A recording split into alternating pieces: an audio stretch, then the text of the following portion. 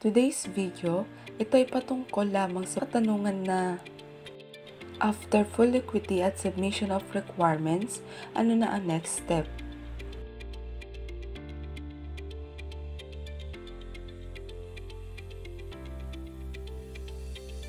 So, ang tinatanong dito, after full equity at submission of requirements, ano na ang next step na gagawin ng isang nag-a-avail ng housing loan through Pag-ibig? The answer is, after ng full equity at makapag-comply ka ng mga requirements, ay merong mga certain conditions na kailangan ma-comply mo bago mag-process ng housing loan ang Pag-ibig. At ito ang conditions na kailangan sundin.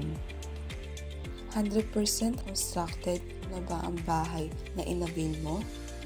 Meron na bang water facilities o yung linya ng tubig?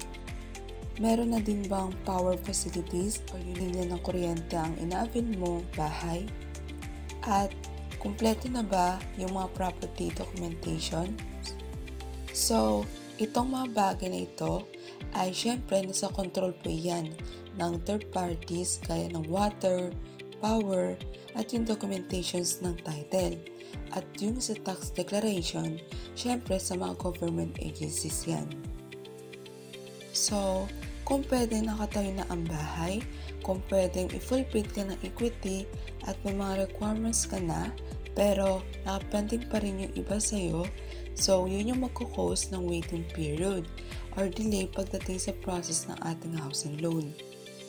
At assuming na okay na lahat yan at meron tayong waiting period, so maglaan kayo para sa expectation natin ay mas maganda natin tanggapin kapag nade-delay ang pag-process ng housing loan.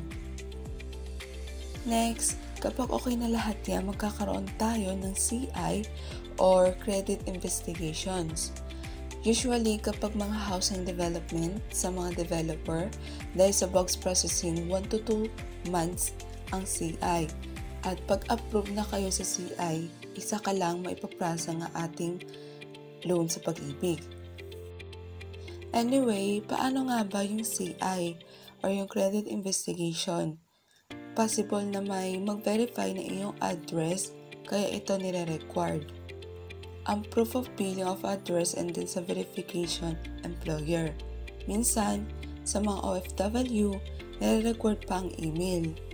Yung employer para mag-email for confirmation aside doon sa mga kontrata, job contract na pinoprovide ng isang OFW. Or kung sa lokal, syempre, verification kung employed ka na ba talaga doon sa kampanya na sinabmit mo the Certificate of Employment.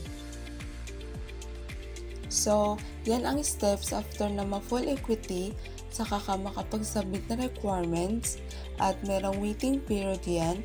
At kami po madalas sinasabi namin pag halimbawa, per selling may allowance lagi na 1K, let's say 2 to 3 years po yan ma'am, 3 to 4 years po yan sir, kasi po ganito, kasi ang down payment, period natin ganito po ang expected natin accordingly sa engineering at sa standard ng pag-process. Again, ang sinasabi lang natin dito at in-explain ay sa mga housing development, meron din kasing ibang klase na loan kagaya na bumili kayo sa private property.